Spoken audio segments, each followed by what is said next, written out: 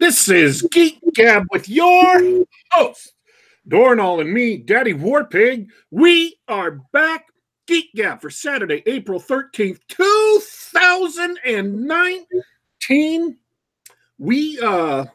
Man, dang it. I've had a rough morning, guys. I was supposed to have something interesting and fast and fun to say right after my introduction. And as soon as I got done with all the usual busy work, literally just looking in the upper right-hand corner of my computer to see what the date was, and then pausing for but a nanosecond to really make sure I nailed down the correct year before we go. And right after all that was done, my brain just said to me, oh, that's enough. Bam. Everything I might have said, it's just gone out of my head. Dornall, I'm going to tag you in an emergency. I need help here, man. Hey, man, I've got lots of different responses here that I could go with, so I'm just going to go with them all. Let's go with the, they've got these programs on computers where you can take notes, and you can just have your notes and scripts ahead of time so you don't forget that stuff. We'll go with that one. Notes, scripts. Notes. Are you telling me that this show is not scripted?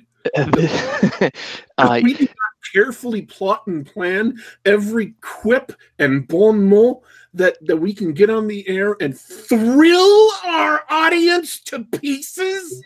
I think we should do that. I think we should do that. I think we should have a special episode of the Geek Gab where we actually write jokes and script a few things and see if anybody notices. I'd be willing to try that, but I think would probably turn out pretty terrible. That's just my guess. Well, we were actually too busy to plan out your opening script and everything. In the green room, we were hanging out with our wonderful guest, author John C. Wright. Welcome to the show, man. Thank you. I'm honored to be here. Thank you, gentlemen. I do have some cool news for this week, and I'll go into detail next show. But I've got something cool going on today. Awesome. Mysterious, vague, and ominous. Yes, that was a setup for you to ask what it is, but I'll accept your all caps. The way in which you phrased your introduction led me to suspect that you intended to elucidate more next week. Do you have further information that you impart to our audience today? Yeah, it's no secret. This is gonna be cool. I wish I'd known about it in advance so I could fly all of my cool Geek Gab buddies up for it. But a local friend of mine is hosting a film festival in downtown Seattle today. It's called the Bone Bat Comedy of Horrors Film Fest. Awesome.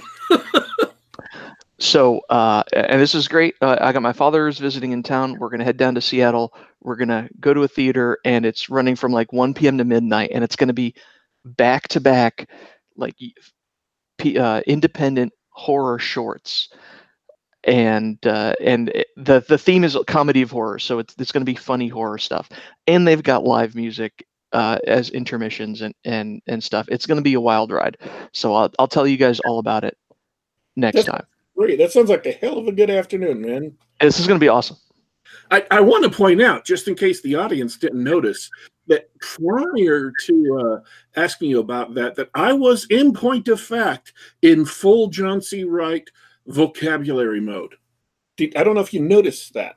It's funny that you say that, because I've decided to adopt the Daddy Warpig method of talking for the rest of my life. I think it'll be great, and I'll be back.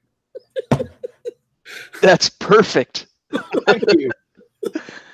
That's great because you can save the best voice winning out over the weak voices. That's perfect because then you can save your vocabulary, the John C. Wright stuff, for your writing, and then just speak. Your family would love that. I bet they would love that even more as a DM. My family is sesquipedalian and as elucid as I am. So they had better. I check the vocabulary every week, and if they haven't learned at least 2 new words in that week, then I put them in the pit. Well, that's why you have to come at. That's terrifying, by the way. What? But yes, the vocabulary pit. Sorry, little Billy, you spelled that wrong. You get 15 minutes in the pit. Oh, no. If it was spelling, I'd be in the pit all my life. Have you seen any of my blog or any of my books? My spelling, don't get me wrong, but my spoken vocabulary is just. I learned from a young age that if you don't know a word and you look it up, and you use it 3 times a day correctly in a sentence, then the word becomes yours. And it's like having a nice new friend, nice new pal come and live in your brain forever. And so when I was young, I read H.P. Lovecraft and Jack Vance and other people who had rather erudite vocabularies. And so I learned all sorts of useful words like hippocephalic, bird, horse-headed. That's a lovely word. Eldritch. You can't go a fortnight without using the word like Eldritch. It's extremely useful. Well, good news. Your typical nerdy gamer such as myself uses or reads Eldritch probably 3 times a day. Yes. Yeah, there was at least 3 games I can think of in the past 6 months that had that in their description. I want to say this, though. Lest our audience is appalled at John C. Wright putting his kids in the pit, you got to realize that the punishment pit in the Wright household has video games and TV, but no books. And so that is hard time in the Wright household. So it's actually the other way around. We actually we actually have to twist our kids' arms to get them to read. Oh, really? It's sad. Well, they were born with some reading dyslexia kind of difficulties, so they have to, certain things. But I should not talk about my kids on the internet because you never know who's listening. Crazy people. I'm very hesitant. I have a plethora of nieces and nephews, and I'm very hesitant to say much of anything about them online because I love them so much. Yeah. And if anybody hurt them, I would be very, very, very displeased. Shout out to the guys in the chat. I think a friend of the show, Ben Wheeler, points out that they deserve it. I assume he's referring to your family. I am sending my kids to go put the pain on Ben Wheeler for saying that. You're in trouble now, Ben. Oh, wow. Have you ever heard my short story Peter Power Armor about power armor for children? No. It's for real. The Army's developed it, and so any day now we're going to have teenagers and 6-year-olds with chain guns and light anti-tank rockets with jet assisted super leaps going from house to house, laying down the fire on the infidel, and it will just be a wonderful world to live in. And people said Trump wouldn't make anime real. We got a Space Force now. No, that's great. I was reluctant to be a pro-Trump at first. There were other candidates I far preferred, but he has so far exceeded every possible expectation. He's the only politician, right or left, in my lifetime who has kept his campaign promises. Just think of how strange it is to say that in a democracy. Yeah, and one guy I know tries to keep his campaign promises. I sort of feel the same way. And it's not so much about the campaign promises, but that it's the substance of them and what they are. As established before the show, I'm pretty much a troll on the internet. But and he's number one troll. But then he started saying and doing the things that are sort of seem like common sense things that you would like. That his populist message that he would have been at home in the Democratic Party 70 years ago or something like that. It's you go, wait a minute, what's happening here? Not so long as that. The Democrat Party were fairly sane, even though they had differences of opinion as to the role of government versus the role of private industry, up until quite recently. And then they took a sharp, hard turn, and they abandoned what I will call the liberal wing of the Democrats, and they embraced the left-wing of the Democrats. And the difference between a liberal and a leftist is a liberal is willing to fight for your right to speak freely. He might disagree with what you say, but he'll defend your right to say it. Whereas a leftist will not. A leftist will put on a black mask and try to harass or harm you if you say things that are that he regards as anathema. You see the difference between the two. They're not the same group. It's not your daddy's Democrat Party. Speaking of modern news, did you see the photograph this week? Not only did I see the photograph, but I posted it on my blog with the caption that is a picture of a character from a book of mine. because what they did is they took a composite data-produced photograph of the accretion disk surrounding the supermassive black hole in the middle of Messier 87, which is a galaxy in the supergalactic cluster in Virgo that has an enormous jet of hard particles and X-rays reaching out into space for thousands and thousands of light years. And it's actually a character in my book, Count to Infinity. It's a creature called the Virgin, the Maiden, and that spot is actually a scene where my hero Menelaus Montrose goes to confront a super being who is the composite mind of all the intelligent planets and stars of the Messier 87 galaxy. And so that actual the galactic hole at the center the galactic hole at the center is her power core, her throne room. The surface effects, mind you, because you can't get anything out of a black hole except for Hawking radiation. That specific actual black hole was a character in your book? No, not the black hole. The black hole is only an energy source. The source phenomenon of the black hole, the accretion disk in the surrounding areas. However, it was that black hole. It was that one. Yes, it was that specific one. That's the one they took a snapshot of. Now, I was told by a eagle-eyed reader of mine that that's not actually a photograph. It's a composite made of astronomical radio data. You know, it's a cobbled together image, but it's an image of the heat pattern that surrounds the accretion disk of a black hole. The accretion disk is caused by the infalling particles are agitated against each other because of the tidal stresses on the particles, and they give off heat and X-rays and other things not friendly to human life. Yep, it's actually a scene from my book. So that's cool. I have a fondness and an affection for stars and planets and periods of time and anything else I've ever stuck a scene in or a character in, because of course I study them. I'm a big fan of Tillamook, Oregon, only because I use it as the hometown for one of my characters. I'm a big fan of Iota Draconis and of Alpha Camelopardalis. Those are both favorite stars of mine. So that's a lot of fun. Have you actually been to Tillamook before? No, I don't travel. Oh, I'm sorry. Tillamook's actually a lovely place. I was there a couple of years ago. You should go. I've never been to Tillamook, but I've had a lot of their cheese. There you go. It's basically a big dairy co-op. You can just go there and this is way less interesting than stars and black holes and stuff. I use the phrase "land of cheese" when my main character is describing his hometown. It's wonderful. Being a jerky teenager, he doesn't know what he's got, so he's kind of looks down his nose at it because he wants to see the big, wonderful, wild world out there. So, and then when he does actually see the big, wide, wonderful world, he gets his ass kicked. So he should have known better than to complain about Tillamook land of cheese, man. The other big thing that happened this week that we wanted to talk about was that there was also a vague composite photo of another black hole that was released just yesterday. Are you referring to episode X, Many Machines on X, of Star Wars? Star Wars? They're still making those? No, they're making something called Star Wars, however. Yes.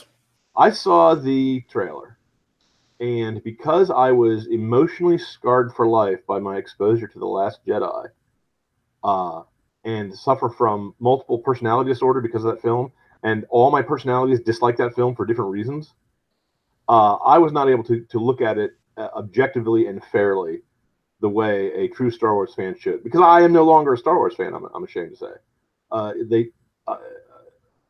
Ryan Johnson just battered the love of all things Star Wars out of me. Now, don't get me wrong, I still like the original first three movies, and I'll even give the prequels a spin, because by contrast, they now seem good compared to what Disney did with it. And I got to tell you, even though it bombed at the box office, the first Star Wars bomb, I thought Solo, A Star Wars Story, was actually a pretty good heist film. Was actually a pretty good film. If it had come out before Last Jedi, it would have made money.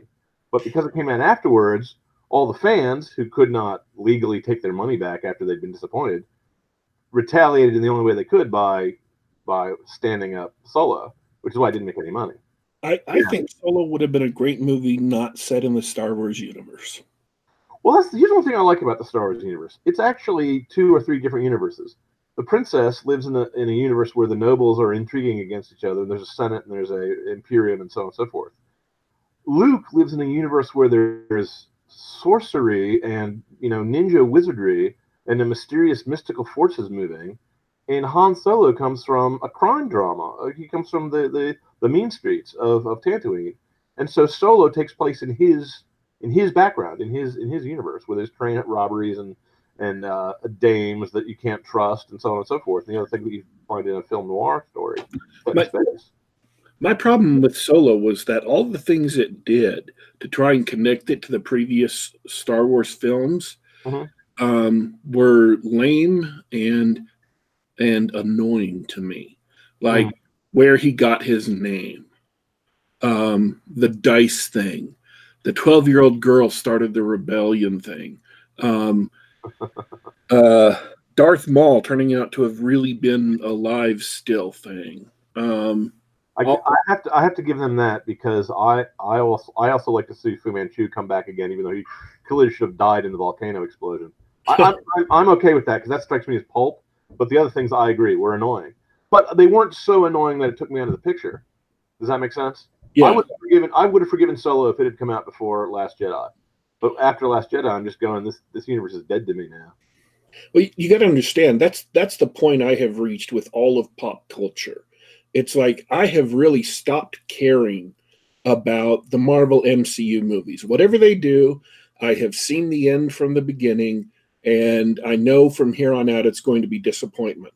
And whatever, because the Marvel MCU movies are the only thing Marvel's doing that I think is still good. Their funny books are terrible. Everyone keeps pretending like the movies are all politically correct, but I see very little of that, or almost none, in the movies. No. I'm not worried about that so much as that there's sort of, I don't know if this is normal or not, but it's really sort of mediocre quality stories coming out of each film, and it's sort of like we throw all the budget and we have expert, professionally crafted garbage. It's the McDonald's of films. Maybe, but there was a scene in the last film where Thor had to reignite a dead star in a giant space station to get a huge dwarf to help make his new hammer that was broken by the goddess of death. I thought that was just way cool. I'm easy to please. You guys have higher standards than I do. Well, Thor's arc in Avengers, what was it called? What do they call that last one? Infinity, whatever. Infinity War. Yeah. Thor's arc was actually pretty satisfying in that one. Yeah. My point, I absolutely do not think that the Star Wars films have been very PC at all up until now. But the advent of Captain Marvel and their plans for the future, they're going to replace Hawkeye with his daughter. Really? Yeah. Oh wow, that might be. I did not go see Captain Marvel. I just heard it was PC garbage, so I didn't even try. But all of those things that they're doing are. I know that the Star Wars universe, or excuse me, the MCU is going to fly apart in the very near future.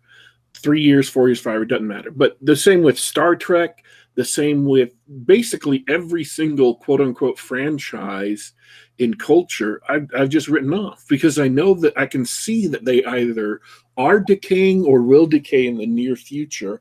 And so I have put my passion and I've put my caring and I've put my hope in other things, and I'm done. I've turned off my emotional attachment to modern day, what they call geek culture stuff, and that's okay. I'm fine. I can see the collapses coming, and I am going on and doing my own thing. We're going to have to change the name of the podcast then if we're not geeks anymore.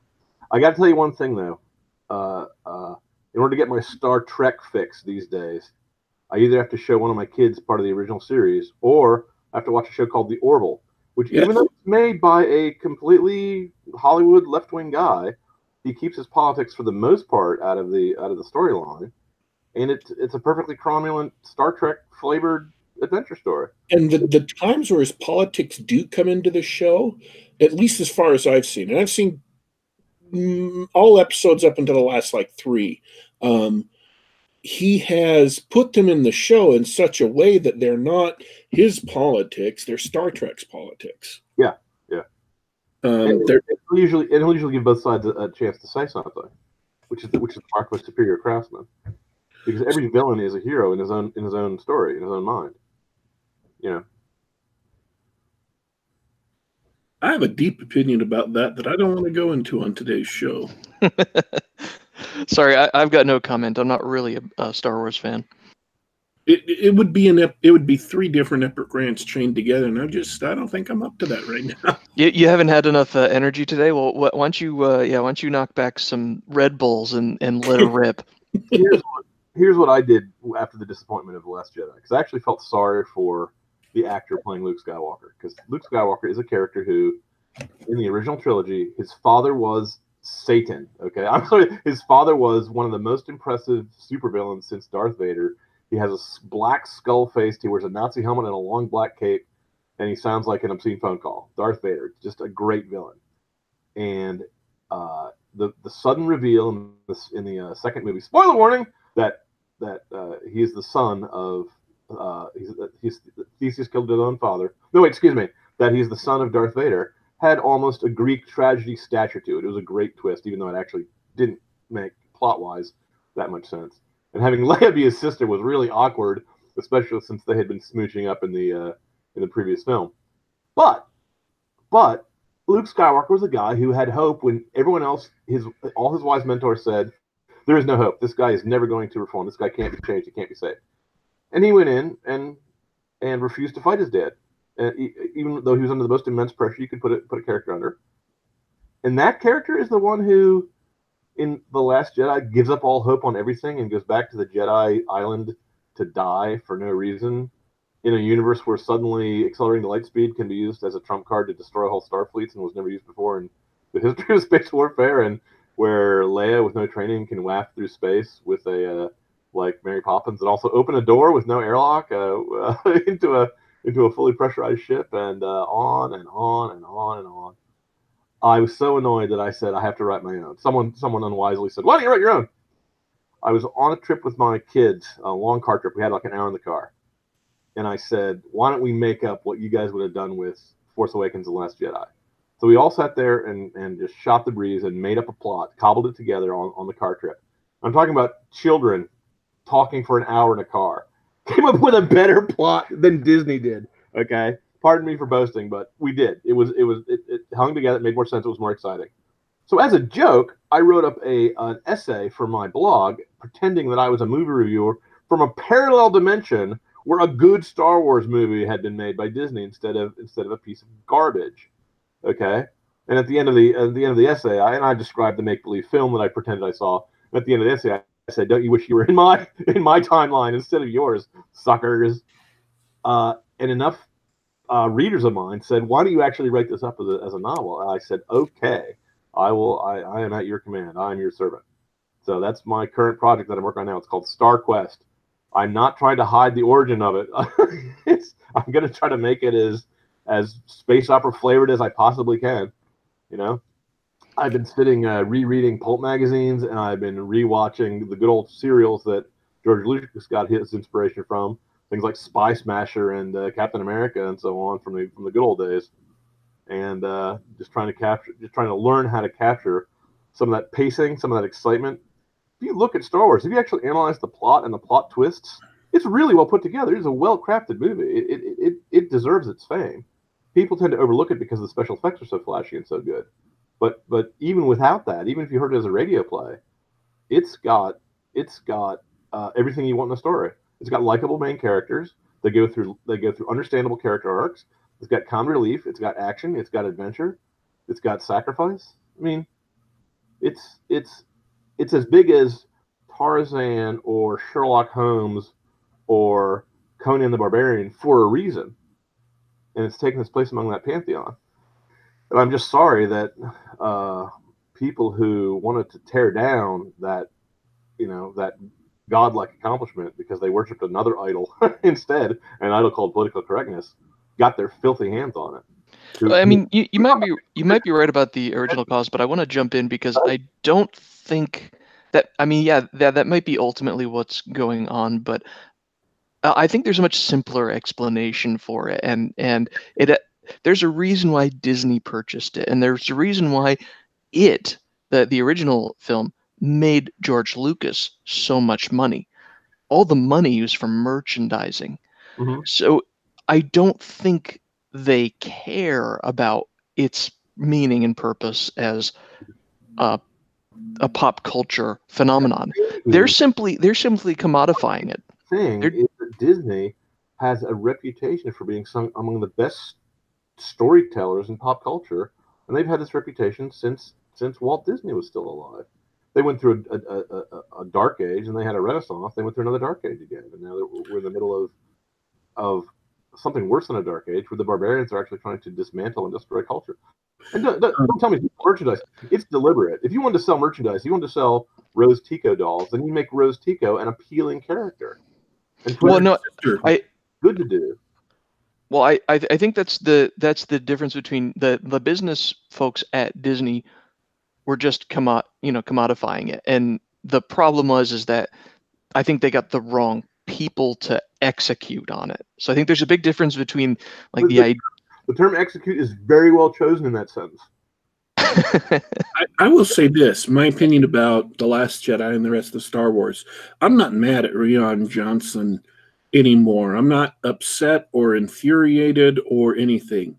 I just don't care anymore. And my opinion on him can be summed up in an entirely 100% professional analysis, which is this: you are a bad storyteller. I respectfully disagree. I saw his movie Brick, and I thought it was a perfectly good story, perfectly well told. I saw Looper, also a good story, also perfectly well told. Now, neither of them is a space opera. Neither of them is optimistic. Both are dark and gritty. I think this is. I don't think he has a failure of ability. I think he has a failure of philosophy. I think he wanted to promote certain political and philosophical ideas, such as purple-haired women in evening dresses get to slap around young white straight males, and that was what drove him to make one absurdly bad decision after another. If you can tell good stories, but you choose not to tell good stories, that makes you a bad storyteller, because it is your job to tell good stories and serve your audience. I agree, but he has the talent, but he didn't use it in this case. Right. He's not a talentless hack. He's not talentless, but he is a bad storyteller. Correct. He's bad in the sense of wicked, in the sense of evil. He did not do what he was hired to do. He broke his overt promise to his bosses, and he broke his unwritten promise to his audience deliberately because of a political philosophy. And a lot of people in popular culture today, surprising large numbers of them, have actually seemed to have lost their talent for one reason or another. But a lot of them can tell good stories. They just choose not to. I have a theory as to why that is. I submit to your candid judgment that storytelling is by its nature a conservative effort. It relies on the human nature being a certain way, men and women being certain ways that are identifiable and recognizable to the audience. It relies, in effect, on the fundamental premise that human nature doesn't change, even if you're telling a story set in the future or in the past, or in some fairyland that never existed. Even if you're telling a story about robots or aliens, if they don't have recognizable human emotions, then you're not telling a story. And the idea of a plot, of cause and effect, of free will, of human decisions being significant, all those thoughts are alien to the mindset of the politically correct. They don't like the idea that actions have consequences. They don't like the idea that hard work gets you any reward that you might get in life. They don't like the idea that feminine women are appealing and masculine men are appealing. They don't like the idea that life makes sense and that the moral code of the universe is objectively the case. They don't like the stories that have morals. They don't like anything about what a story is supposed to be. Stories originally, in the West at least, when they started moving from being epics to being romances, that was kind of in the Middle Ages, late Middle Ages. The word romance comes from Rome. It was basically something about something about the individual nature of the protagonist was emphasized in the West that you don't see either in ancient epics or in Eastern epics. And the struggles of the protagonist to overcome external and internal woes and to tie it all together into a something like the quest for the Holy Grail that has more than one level to it. There's a lot of elements there that are Western culture artifacts, and the modern mindset, the modern left-wing mindset, does not like the West, does not like Western culture artifacts, doesn't like personal responsibility, doesn't like individualism, doesn't like morals in stories or moral codes. They like stories that break those things, that question those things. They think storytelling is meant to, as a piece of social engineering to normalize what is abnormal, or to persuade the audience to change its mind. They think they're educating us, even though they know less than we do. And so storytelling is not storytelling, real storytelling that grips you, stories that make you laugh, make you cry, make you kiss, $10 goodbye. Those kind of things are anathema to them. They don't like that kind of stuff. What they think a good story is Waiting for Godot, is Sartre's No Exit, is stories where you realize that life makes no sense, that you're on your own, that you have to, like Nietzsche, throw aside all bourgeoisie, all middle class conventionality, and invent your own moral code for yourself. Those are their heroes. Now, they can tell a good story about a rebellion or a revolution because they see themselves as great revolutionaries. But any other kind of story is alien to their mindset. They think life is a cheat. They think that people succeed by cheating, and there's no fairness in life. That everything is just a power struggle between different identity groups, males and females, whites and blacks, gays and straights. So to them, anything that has a hero in it is automatically anathema, because there is no hero. There's no guy who, either chosen by God or by dint of his own effort, or by dint of superior noble birth, gets to be better than anyone else. Because in their worldview, the only way you get better is by cheating. And the only thing a person is supposed to do is to cure that cheating by elevating what is low and cutting down anything that is proud and high. Now, as a Christian, I have no problem with elevating what is low if you're talking about the deserving poor or the people that the world oppresses or that bad luck tramples upon. But since they regard people as not responsible for their actions, they regard even people who are immoral, who have ruined their lives because of their own mischances, as victims of society, not victims of their own error. So that person is not going to be. They don't believe in the best stories are stories about repentance and forgiveness. Those are the ones that really get your heart thumping and bring a tear to your eye. Even a story as silly and loud and fun as Star Wars. What actually happened with Darth Vader and Luke Skywalker at the end of the third movie, Return of the Jedi? That was forgiveness. Okay. The left doesn't believe in forgiveness. They believe in Darwinism. They believe that life is a struggle between the strong and the weak, and you have to help the weak against the strong. And they don't think there's anything else to it. They don't think there's mutual benefit. They don't think that men and women are supposed to love each other. They don't think any of these things. Now, I'm not saying all of them. I'm saying this is the general philosophy, and no one could believe all this nonsense 100%. They all believe it to some degree, various different, and they emphasize different parts of it at different times as the fashion changes and as the mood strikes them. But in general, we're just talking about in the broad overview. They're against the thing that makes storytelling good, so they can't tell good stories, because if they do, they're betraying what they believe in. That's my theory. I don't think you'll find any disagreement here. If I could try to sum up in my own thoughts, it sounds like that overall philosophy results in stories that don't seem true. They don't feel real. You can't connect with a character or a story that doesn't it doesn't feel like it applies to this reality, to this world. It just doesn't make sense. It's absurd. That was one of the things, going back to The Last Jedi. That was one of the things about all the scenes on the bridge with Admiral Purple Hair and everything like that. Yeah. It was all absurd. Like even on your own terms, this setting, this set of characters and the way they interact with each other, they don't make sense. It's completely absurd. And can you imagine taking a great idea for a character like, what if one of the stormtroopers developed a conscience and defected? And then in the opening of The Last Jedi, he wakes up in the hospital bed and does a pratfall on his face. Yeah. and then gets zapped by the monkey, by the grease monkey in the cargo bay with an electronic zapper, and he gets knocked on his butt. Yeah, ridiculous. Actually, I do want to give credit to Abrams or whoever wrote that character, or at least the background of that character. I mean, there has to have been countless stormtroopers over the years who have defected. So I mean, that's a great jumping off point for a character. Mm-hmm.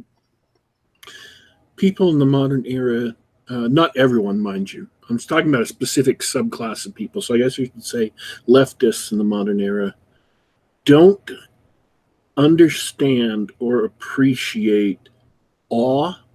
They don't understand or appreciate nobility or heroism. Yes, right. And they are addicted to bathos, which is where someone does something noble or great or moving, and then you immediately follow it up with a piece of comedy to make them look silly, which can be effective in certain circumstances in limited amounts. But building a whole culture off of that is a fool's errand. I actually like the way they did that, the bathos in Guardians of the Galaxy. I thought it worked really well for what they were trying to do with their half serious, half overdramatic approach. It was because it was also space opera, but you can't. But it's dessert. It's not. It can't be a main course. Well, and Guardians of the Galaxy is a story of a guy who really is a nobody. He's not a superhero. He's a nobody, but he's trying to become a hero. And so bathos is appropriate because all of his overly dramatic statements about how badass he is are actually kind of ridiculous in that movie. Yeah. And in that movie, I'm sorry, I really like those guys. He does it. He carries it off, and it's charming. Oh yeah, he actually turns out to be the son of a supernatural being. Spoiler warning in the second movie.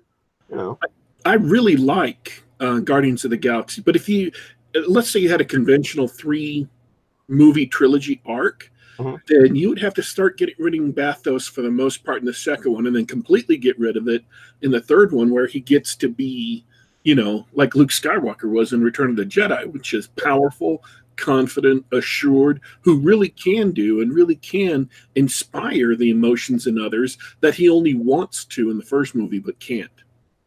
That's actually a really good point. And I'll point out something I just saw on a review. Oddly enough, it was called The Last Straw, which is the same name I gave my review of Last Jedi, talking about bathos, talking about this very point you're talking about, where he pointed out that the humor in Empire Strikes Back, which is a little darker than Star Wars, was all character-based. It was all the humor of people under stress kind of sniping at each other or being witty. I'd rather kiss a Wookiee. I can arrange that. I mean, good lines that showed you that also were a bit of character development. But it was not things like in the prequels, the humor was more like Jar Jar Binks, if that's his name, steps in poo, or he gets his tongue stuck in an engine, or just things that were just step and fetch it style comedy, but without the brilliant hard work of the real Step and Fetchit, who actually was a pretty funny comedian back in the day. Did physical comedy, did slapstick comedy. Slapstick and epic don't really mix. If a guy is trying to become epic, which I think and I'll agree with you, which I think is going on in Guardians of the Galaxy, Star-Lord wants to be Star-Lord, and it's the cop who says, "Well, it's not that weird to have a code name when it actually is." You know, I'm Star-Lord. Who? It's hilarious. That's actually funny because he's like Don Quixote. He's a guy who's not a knight who wants to be a knight. He wants to live up to the high standard. And if you do that and you believe in the high standard, that can be really actually powerful, especially if the guy does actually live up to it and undergoes the training and the suffering he needs to get what he wants. But if you're a postmodern leftist, and not all leftists, but just ones of a certain philosophy and mindset. I'm gonna cut you off there for just half a second, because I've got something that dovetails perfectly with what you're saying. You're pointing out that if he went through all the strife and trouble that he needed to earn his impressive stature, then that would be a satisfying story arc. And I agree with you. That was, my original thesis. But Luke did go through all the strife and suffering and progressed and earned it. But in this new trailer, The Second Black Hole, Rey is presented as being this badass Force user, but she never earned it. Quite the opposite. Quite the opposite. She is the textbook definition of a Mary Sue. And a Mary Sue is a self-insert character who everyone is awed by, that she has her own copy of the Holy Grail, even if you've already established in the canon that someone else has the Holy Grail. She usually has purple hair, but not always. Everyone's impressed with her. Everyone likes her.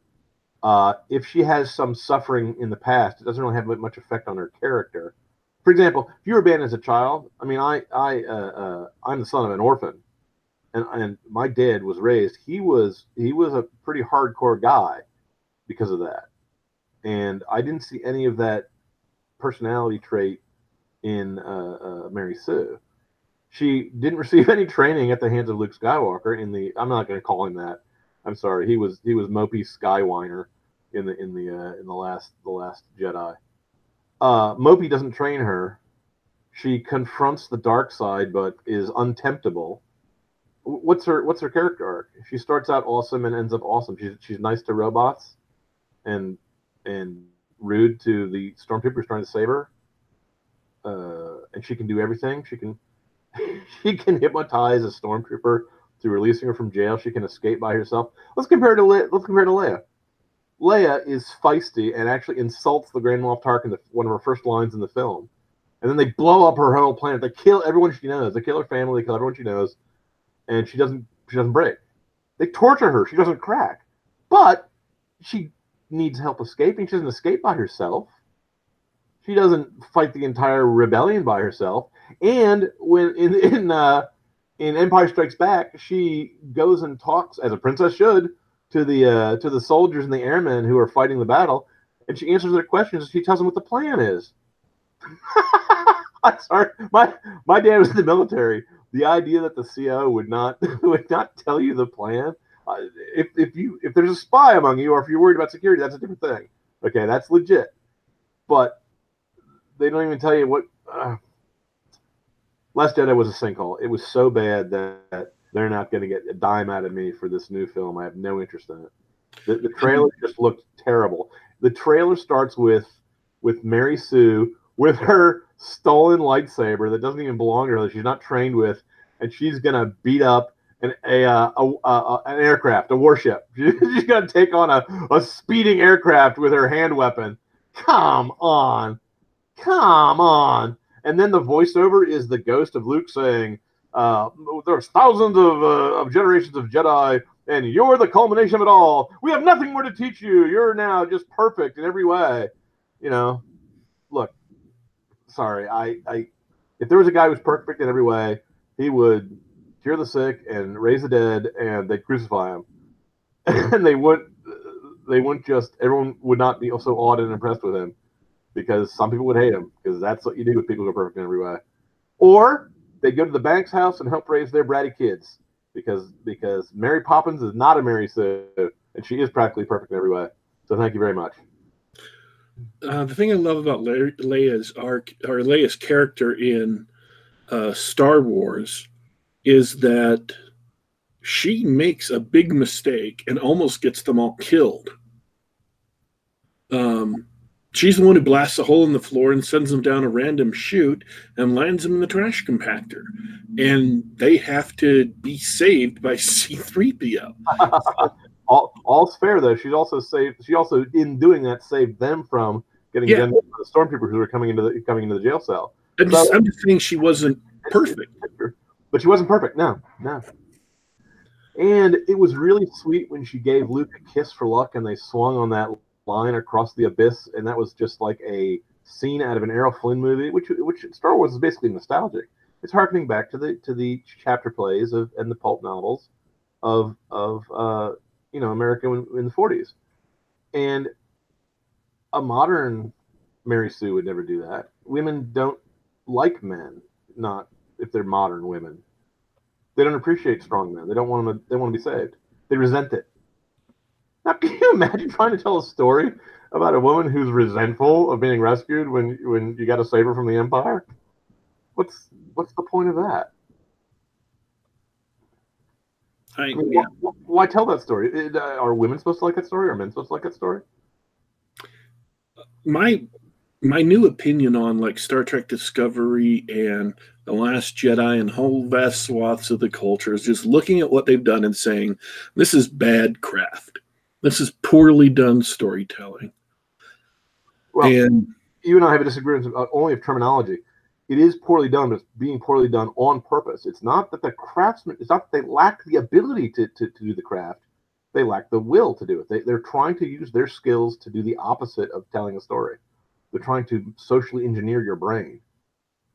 I'm a servant of my readers, okay? They're my boss. I work for them. These guys regard themselves as the masters, as the teachers of their readers, of their viewers.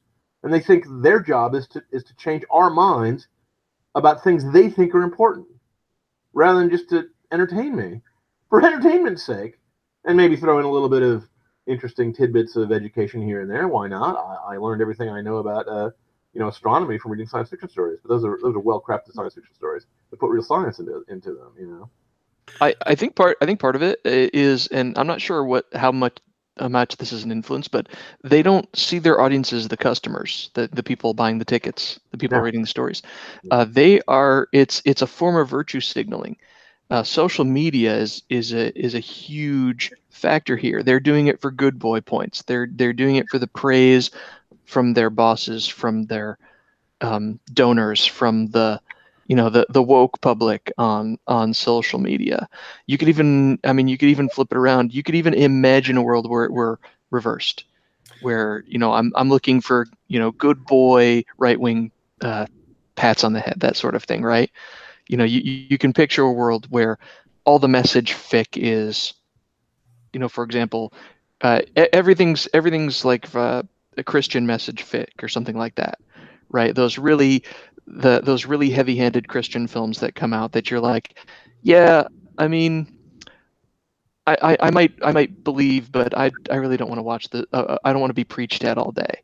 So they're preaching and they're virtue signaling, and they're doing it for the good boy points. They're not doing it for the love of the craft. But even in the situation where it's flipped, and don't get me wrong, there's always been Aesop's fables. There's always been stories that had a moral point to them. In fact, some of the best stories in the world have points to them. And there's stories like Starship Troopers, which is basically a lecture about civic virtue, about military virtue, dressed up in a story garb. Okay? And don't get me wrong, I like that story just fine. I like it as a lecture. More than I like it as a story. As a story, it doesn't really hang together that much. There's no real character arc for the main character, except for maybe the boot camp. But there I'm going to see a lecture. I'm going to read a lecture. If you read Ayn Rand, you're going to see a lecture. You're not going to be, entertained as a movie. But all that aside, if you're reading an Aesop fable and the moral of the story is little boys shouldn't tell lies because if you do, you'll be eaten by a wolf. Okay, that's different from going to a story where the moral of the story is the only judgment you should make is never to make judgments. The only truth is there's no truth. The only good thing that white men have ever done is gotten out of the way because white men are evil.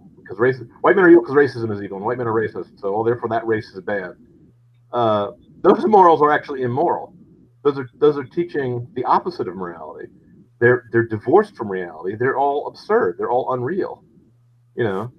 If I saw a very preachy military film starring John Wayne and Starship Troopers, and he was telling the young men that they had to be brave and they had to stand between their beloved homes and war's desolation, that even if it was badly done, even if it was heavy-handed, the moral would still be a good moral.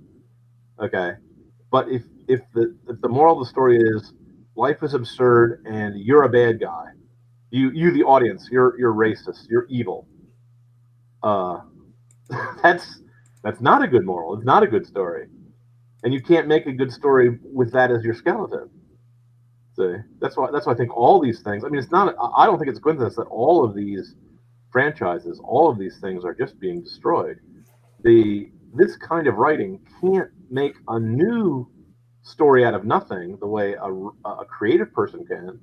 All they can do is take an established character, turn him into a female, turn him into a minority, turn him into the opposite of what he is, make him into Luke Skywalker instead of Luke Skywalker, denigrate, desecrate, and tear down the things that the anti-writers regard as false, but they can't actually build anything up new. You see, and all our complaints, please notice, we're all talking about well-established, sometimes 50-year-old franchises. You know, when did Marvel Comics get started? A long time ago. And we're not talking about, that great new story that everyone's talking about that is really wonderful and now is completely politically correct, because that's not what political correctness does. It doesn't. It's like Sauron in Lord of the Rings. The bad guys can't actually make anything. Morgoth, Sauron's boss, can't make elves. He can't make life, but he can turn them into orcs. The ring can't create more life, but it can turn a hobbit into a golem. That's them. We got about 8 minutes left in the show because you have a rigid, hard deadline coming up, and we want to respect your time. I wanted to ask a question. It's I didn't get to talk about StarQuest, my great new idea for a Star Wars novel. Yeah, but that was your choice. So yeah. So I'm not going to feel guilty about that. I refuse. I had a question. You had a recent. Feel guilty, but this was all actually about StarQuest. This is what's motivating me. I think our culture deserves pulp. I think we deserve space opera. I think we deserve heroes. I think we deserve action and adventure and stories that will make you cry, stories that will make you laugh, and stories that will make you cheer. That's what my goal is. That's what my ambition is. The original definition of romance wasn't male and female attraction and hooking up. It was the glamour of adventure and striving and battle. It was about the allure, stories about those things. And this is where people get it all wrong. They weren't saying, the stories weren't necessarily saying, oh, yes, going out and killing other human beings is awesome and stuff.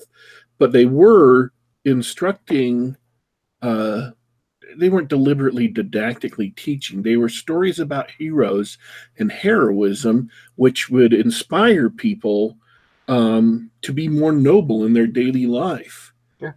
Even if you never stepped on the field of battle, if you bought into or believed in the virtue of nobility and the virtue of honor, the virtue of the strong standing up for the weak, the virtue of self-sacrifice, the virtue of holding back on your strength so that you could protect weak people instead of using weak people.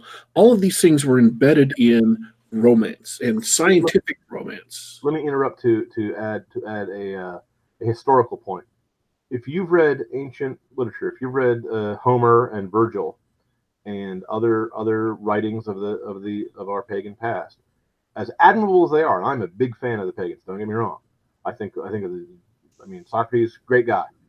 But the idea that the weak had a special glamour to them that made it so the strong should protect them, that the poor should be honored even above the rich, and that the rich had something shady about them that made it so that they couldn't get into the kingdom of heaven any more than you could fit a camel through the eye of a needle. That kind of thinking, that comes out of Christianity, and you see that in the medieval romances, in the chansons, in the stories of, Lancelot, who's the bravest knight in the hall in the field, is also the gentlest man in the hall when the ladies are around. that kind of deferential paradox of strength used for right, not strength makes right, as they say in the movie Camelot. Oh, that's new. That's not in ancient literature. That's romances, and I think you have correctly put your finger right on what was at the heart of romance, which was chivalry, which was nobility, which was even acknowledging that your enemy might be your brother, that kind of thing. It was see that in the modern, postmodern mindset, because to them, they never accept an apology. If you apologize to them, they regard that as a confession of guilt. They never forgive. They never forget. You know, they have no chivalry to them. To them, chivalrous man is a guy who's a weak one, who's going to be taken advantage of by their strong feminist women, who, you know, they're barbarians. The civilization that sprang out of the Roman Empire, the European civilization, regarded things like rule of law and concern for all, the equality of all, even if they had a hierarchical society, they thought all men were equal in the eyes of God. They didn't think that a peasant's life was worth nothing, that a samurai could just practice with his sword on a wandering serf. Serfs had property rights, and some serfs were richer than nobles in the Middle Ages, and all the rights that are enshrined in the American Constitution are carried over from that basic worldview, and that's where romance comes from. That's where the scientific romance that's turned into science fiction and fantasy comes from. That's where space opera comes from. So that's my historical note. I believe that what people truly want in their hearts are aspirational stories of heroism. And that real heroism very often is dirty and painful and long and grueling and not all that amenable to being in a cool story. But by telling stories of heroism and aspirationalism, you make it possible for people to believe in themselves, believe that they can be nobler and finer, and believe in something bigger than themselves. That's an important point. Yeah, I'm sure Mary Sue believes in herself, but I was just rereading the early Spider-Man, the Steve Ditko Spider-Mans, to my kids. Boy, does that boy suffer. Boy, his life sucks. Boy, he's got girl troubles. His life is terrible, and he's a hero because he keeps pushing through. He keeps keeping on. They believe that they can be better, that they are who they are, but they can be better. That's what the original term of romance refers to. Well said. So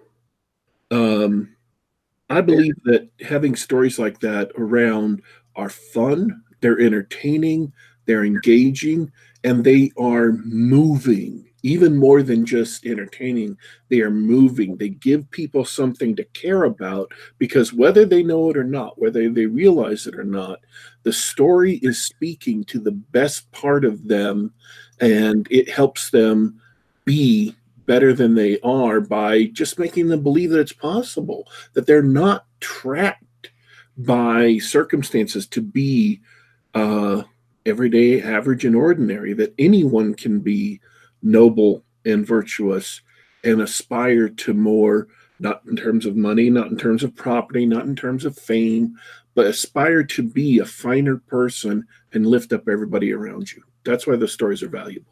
I got to say amen and yay, brother, because I believe that the poets, as someone once said, are the secret legislators of the world. You will know the spirit of a culture. You know the spirit of a civilization if you look at the stories that tells itself about itself. And if those stories are noble and uplifting, then the culture, the whole society, is going to be pointed in a nobler direction. And if they're all stories about victims and victimology and whining, then the whole civilization is going to be a passel of whiny brats that don't like each other very much, and they have nothing else to do but protest each other and hate each other. And the choice is actually pretty clear. Our society's at a crossroads. So we have to decide whether we want to have romance in our life or we want to have absurdity. That's a great choice. Well, we're just about out of time. Mr. Wright, thanks for joining us for today. Do you have any last words for us? Yes, I'm hard at work on StarQuest. Please support me. And when it comes out, I hope it'll be I hope it'll be pleasing to my readers and to everyone who feels like I do that Star Wars should have grown rather than shrunk. Should have turned into something noble and something great. Cool. Yeah, I'll be sure to check that out. I've got your website listed in the show notes. If there's any other links that we should have, please send them to me or Daddy Warpig after the show, and everybody viewing this on YouTube will be able to get those links. Very good. Very good. For my part, thanks for coming on. Thanks for Daddy Warpig for being an awesome host. Thanks to everybody in the chat for hanging out. It's been a pleasure. And I likewise would like to express much gracious thanks to Mr. Wright for coming on the show. He did it at the last minute. I sent him an email and said, hey, would you like to come on the show on Saturday? And he agreed, and very, very gracious of him to take out an hour out of the Saturday to come in and talk to us all. Enjoyed the conversation immensely. Enjoyed all I didn't mention a lot of it on the air, but I was reading the chat. So I read everybody's comments in the chat while we were on the air. We had some old friends show up. And so people I haven't, talking to in a long time showed up in the chat. So that was cool. And I want to thank everybody who came and participated in the chat. And I want to wish everyone a happy Easter. It's he's risen. It's just next week, isn't it? Or is it 2 weeks from now? I've lost track of all time. Next Sunday, not this Sunday, but next Sunday. Next Sunday. Yep. And also happy Easter from me. And I want to remind people that you can listen to Geek Gab on youtube.com/geekgab.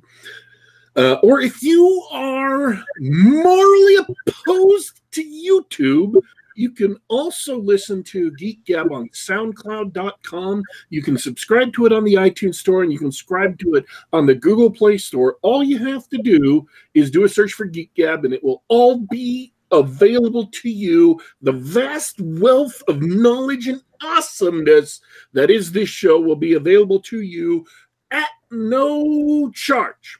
And we invite everybody who's listening to the show for the first time to go check out some of our past shows. We've had some really, really great ones. And so, unfortunately, our time is up and we do have to go. But don't you worry. Don't you fret. We will be back.